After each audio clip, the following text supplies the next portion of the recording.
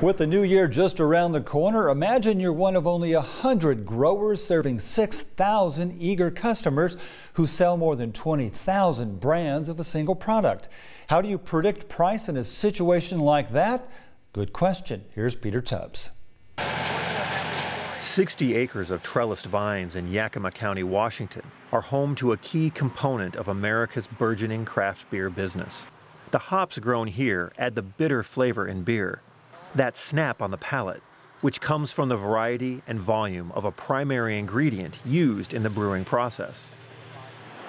For craft brewers like Nick Bowes of Rock Island, Illinois, the decision on how much of the indispensable spice to use in Bent River Brewing's newest offerings is a delicate balance. So we have a fairly knowledgeable market, around here, and they want the breweries to, what's new, what's next. They want to see, every time they come in, they like to see a different beer that they can try. For brewers, the customer-driven pursuit of hop flavor creates a price conundrum, finding the right hops at a profitable price. However, brewmasters often purchase the vital ingredient blind because the market lacks transparency. Part of the problem is the size of the market. While the industry generates $2 billion in sales each year, less than 100 growers produce the majority of American hops. With over 100 varieties in use, there are essentially 100 separate markets, each susceptible to price swings due to demand, weather, rumor, and fashion. Douglas McKinnon has worked in the hops industry since 2000. We know roughly where the prices have been, and we know roughly what the market will bear. And so then you somehow in the middle there have to calculate your profit and then try to negotiate a good deal with the growers. To avoid being caught in a scarce price environment, both brewers and merchants contract hop sales, often 3 to 5 years into the future. Farmers benefit by removing some of the variability in their incomes. Merchants have a destination for the hops they buy during harvest, and brewers get predictability in their production pricing.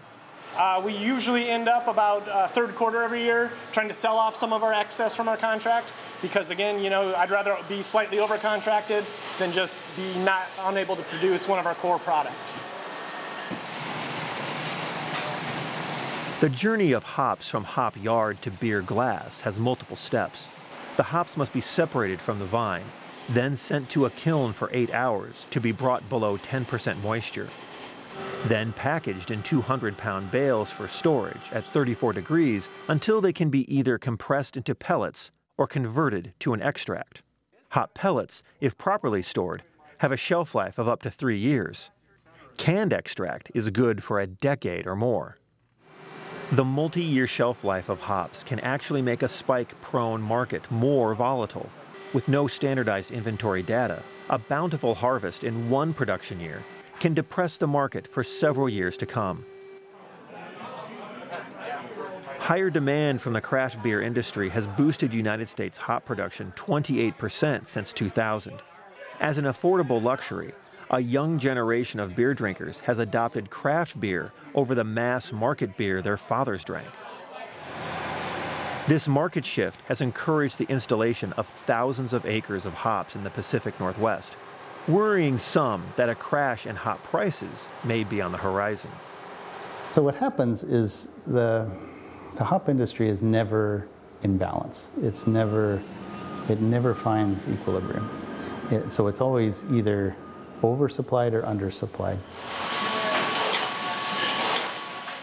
Craft brewing uses dramatically more hops than conventional brewing, and craft beer continues to carve market share away from national beer brands each year. Hop production is expanding to meet demand, with 8,300 acres added in 2016, the third consecutive year of double-digit percentage growth. The Gamache family has been farming hops in the Yakima Valley for 75 years. So hopefully, by the time that you're harvesting your crop, you already know what you're going to get for it and where you're going to deliver it. The arid Yakima Valley is an ideal growing region for hops, and the climate allows farmers to reconfigure their yards to meet changes in demand year to year. But the opacity of the hop market makes those moves risky without long forward contracts with merchants and breweries. The capital requirements of hops are immense. 10 acres of new hops can cost $500,000 to install and grow the first year, but can gross $12,000 per acre annually. And any plans to process hops require a minimum $2 million capital investment up front. This includes the separator and kiln required to prepare the hops for storage and eventual processing into a format brewers can use. High startup costs acting as a barrier to entry for prospective growers, coupled with the volatility of the hop market, has led to legacy operations with many on their third and fourth generation in the valley. The institutional knowledge is important to weather the lean years when hop prices collapse. Guys that I'm drinking beers with, one day my grandfather probably drank beers with their grandfather. And most operations are diversified across crops and calendar. Crews will pick hops, grapes, or apples, depending on what is ready that day. I think we're going more in the direction of the English-style pub, where local is really important, but there's tons of room at the bottom of the scale, where you have a guy who's a brewer in their neighborhood and they have 5,000-10,000 loyal customers. There's tons of room for that. And if that's the trend in the market, we could easily have 10 or 15,000 breweries in this country in the next few years.